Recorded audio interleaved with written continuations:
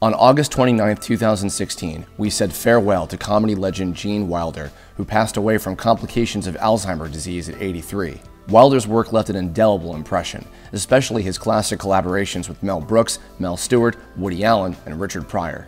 As we take the time to mark his passing and celebrate his career, let's take a look back at his life and explore some things you probably didn't know about this beloved star. Gene Wilder wasn't his real name. Wilder was born Jerome Silberman in Milwaukee, Wisconsin.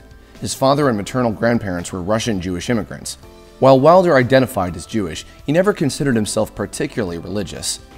What do you call this book? Torah.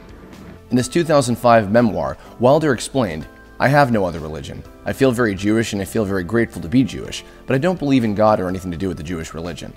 As his acting career took off in off-Broadway stage productions, he decided he needed a stage name. And I didn't want to be introduced as Jerry Silberman. I couldn't picture Jerry Silberman in Hamlet. He chose Gene for both a cousin he admired and the character of Eugene Gant in the novel Look Homeward Angel. The last name Wilder was inspired by Thornton Wilder, an author whose work he greatly enjoyed. Meeting with Mel. Wilder's acting career started with stage productions, both on and off Broadway. After a role in the 1961 production of Roots, Wilder took a role in 1963's The Complacent Lover, for which he received a Derwent Award for Best Performance by an Actor in a Non-Featured Role. His next stage role, in Mother Courage and Her Children, helped forge a life-altering connection. I was in a play called Mother Courage by Bertolt Brecht, starring Anne Bancroft, whose boyfriend was Mel Brooks, and Mel came by to pick her up each evening after the show. Brooks helped Wilder through a scene that he was struggling with, and the rest is history. Brooks was writing a screenplay called Springtime for Hitler, which would eventually become the 1968 movie The Producers.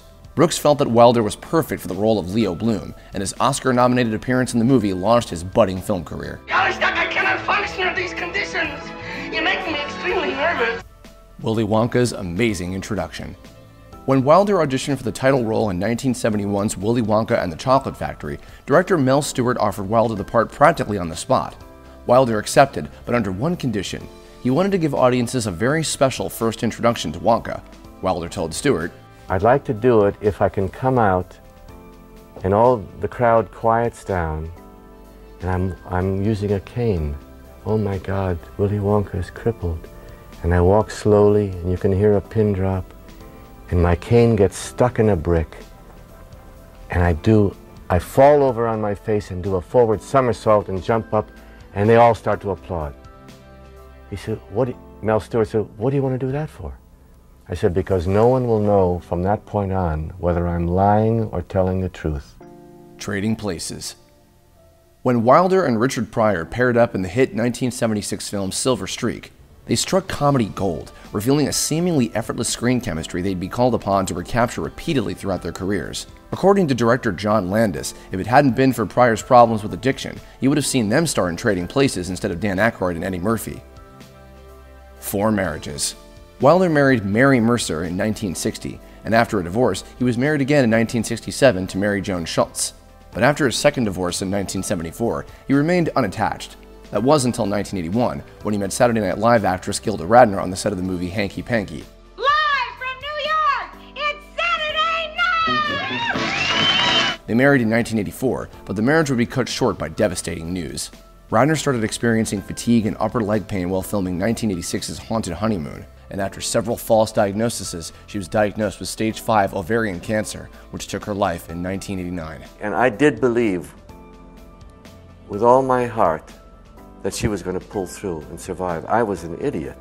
During the filming of See No Evil, Hear No Evil, Wilder met Karen Webb, who coached him in his lip reading for the role. "I had no idea. I'm sorry." Now you know. Can I get the job? After Radner's death, the two reconnected, marrying in 1991. Webb and Wilder would remain together until his passing in 2016. He didn't miss Hollywood. After retiring from acting, Wilder only offered a handful of interviews. In his exhaustive 2002 interview with Larry King, Wilder revealed why he hadn't been seen in Hollywood for years. He simply doesn't like it. I don't want it to come out funny, but I don't like show business. I love acting in films. I love it. But you don't I love painting. I like the show, but I don't like the business. He beat cancer. Wilder himself was diagnosed with non-Hodgkin's lymphoma in 1999. After undergoing chemotherapy and radiation treatments, his lymphoma entered remission, but doctors let Wilder know there was a good chance the cancer would return. His oncologist recommended a stem cell transplant. After the radiation and the chemo that came in, thawed out the stem cells, sang happy birthday to me. And I said, what? He said, this is the beginning of your new life. The radical treatment worked, and the cancer was in complete remission by 2002. But in 2013, Wilder would be diagnosed with Alzheimer's disease, which took his life in 2016. Ella Fitzgerald helped him say goodbye.